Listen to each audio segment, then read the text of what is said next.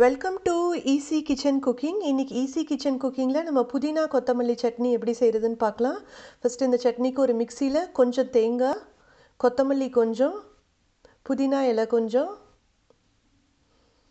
அப்புறம் இஞ்சி,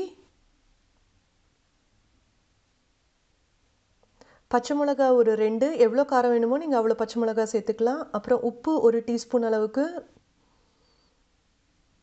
அப்புறம் ஒரு அரை லெமன் இதில் நான் பிழியிறேன்.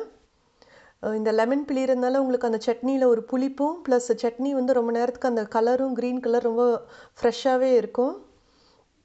அவ்வளோதான், நம்ம மிக்சியில் அரைச்சாச்சு. நம்மளோட க்ரீன் சட்னி ரெடி ஆகிடுச்சு.